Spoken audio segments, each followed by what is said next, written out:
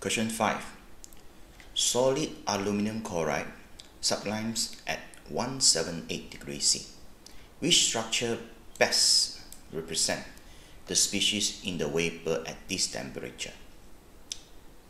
I suggest you all to refer the textbook, the Cambridge endorsed textbook, and this is the part that I took from the textbook.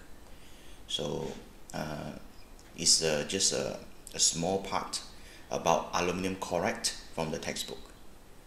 Okay, aluminum chloride is sometimes represented as AlCl3, which suggests its chemical bonding is likely to be ionic. Okay, which the aluminum ions and chloride ion in giant lattice. But however, this ionic structure, it will just be the inside the solid hydrated aluminum chloride.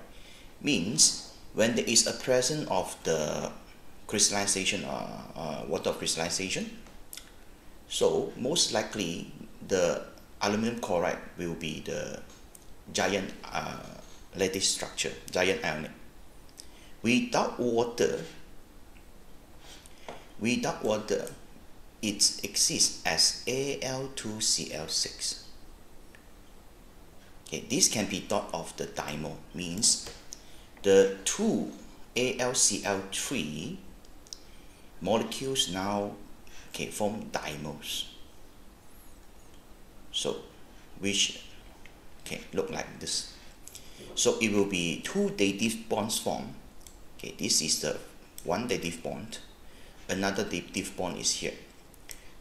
Okay, the pair of electrons from the chlorine donates to aluminum, and this chlorine will donate its pair of electrons to another aluminum. So it will form two dative bonds here. So the arrow will point to the aluminum. So again, without water, especially the crystallization of water, so the Al2Cl6 will be the molecules that can represent the aluminum chloride. This is from the textbook. So therefore answer is A.